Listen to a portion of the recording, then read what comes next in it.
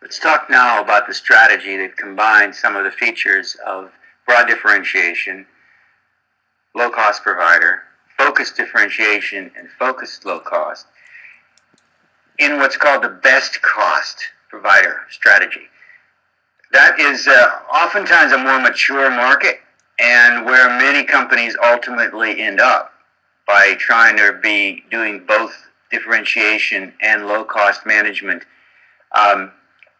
In some ways, as we'll talk about, it provides you get pressure from all sides, but on the other hand, you're in a relatively defensible position. Essentially, best cost provider means that it's a hybrid between differentiating your product. So there's some features and functions that you can offer that other people can't, and they ask for your product, or they recognize your brand, or they want your product for whatever features.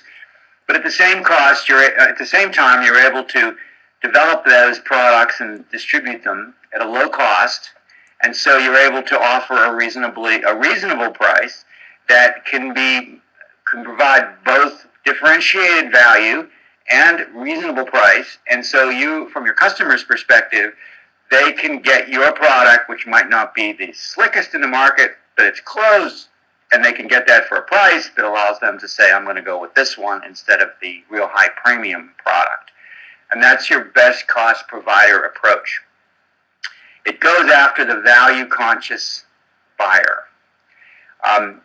In the life cycle of products, as products mature, more and more customers enter the marketplace that were marginal. They didn't necessarily jump on it when it was fashionable, but now everyone has one and they want an iPhone or whatever.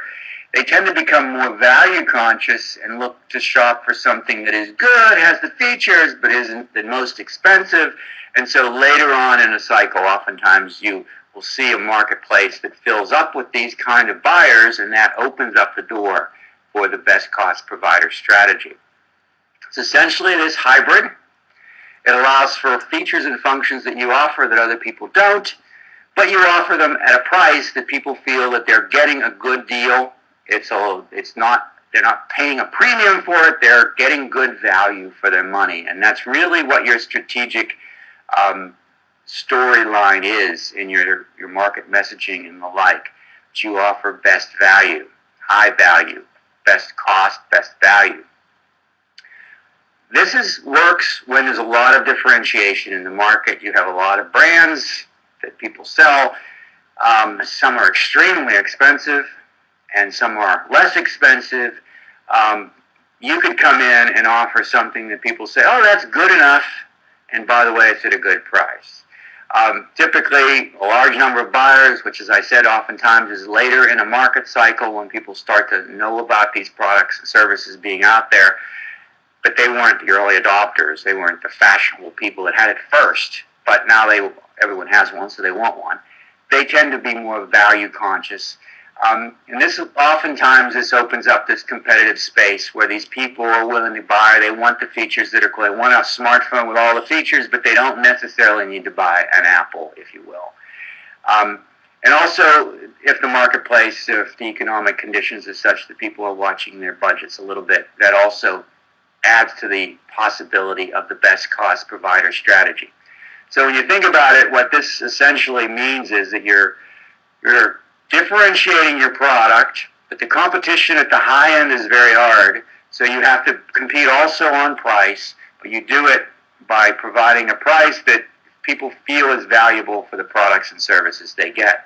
So that puts you right in the middle of pressure between differentiated product people, the high-end folks, and the very low-cost people.